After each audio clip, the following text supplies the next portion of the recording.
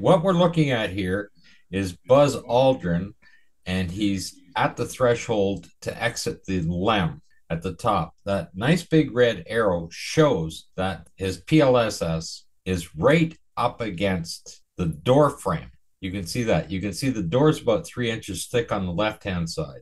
Now, that, in fact, is impossible because when you look at the center picture with this nice red arrow, there's an entire console just above that, and it comes in as much as a foot. There's a few pieces that slide around for the joystick controllers there. They move up and down.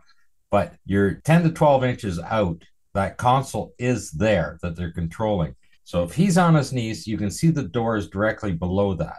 And he's on his knees with his back to that door. And he is right up against the door frame. That means all of that console that you see there, and you see it here again on the right-hand schematic of it, he cannot be in that position.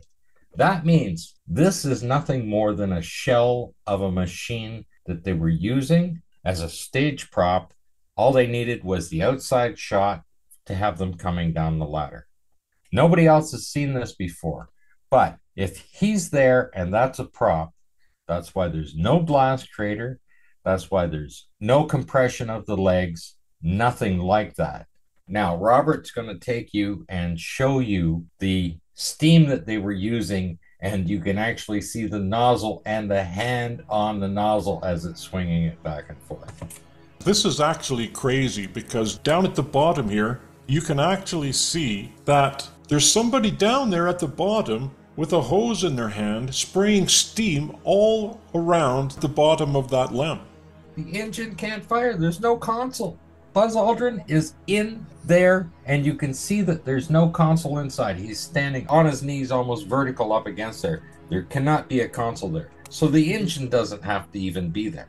That's why you have this fella spraying steam across to make it look like it's actually functioning. That's just a shell on a Flagstaff movie set, and they probably shot it multiple times to try and get it right.